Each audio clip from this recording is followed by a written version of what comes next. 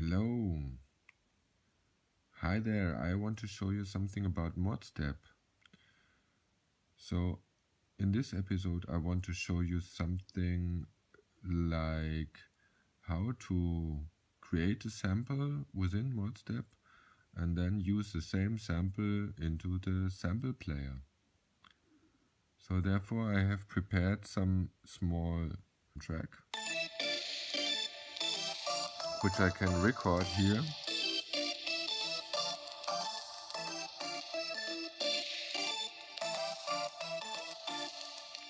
That's it. And then you find the recording in the Files menu, where you can see there are 3 tracks, the first track, the second track and the master track. And I can select the first track and copy this to the sampler. So then you can switch over to the sampler and then open the sampler where you see, okay, there is something stored here. I just take this and initialize it, where you can see only 6 pads have some sounds and obviously 10 have no sounds. Now I can switch over to the imported one and see the sample I have just recorded and put it to the 4 pads here.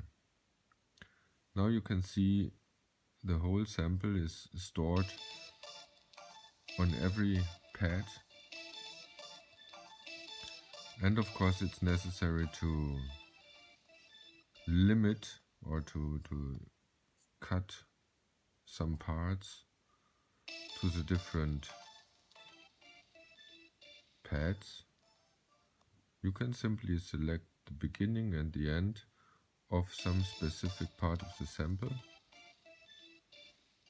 and have stored this just on the different pads.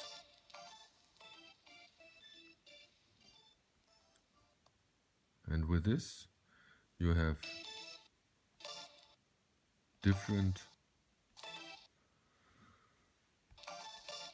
sounds on different pads, and you can create of course some new melody with that.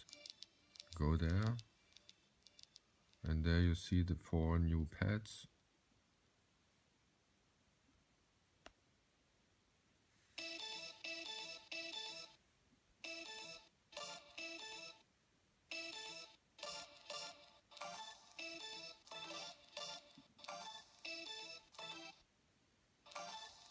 It depends on the sample you choose. You can create drums or something like that, and also some melodies. Okay, thanks for watching.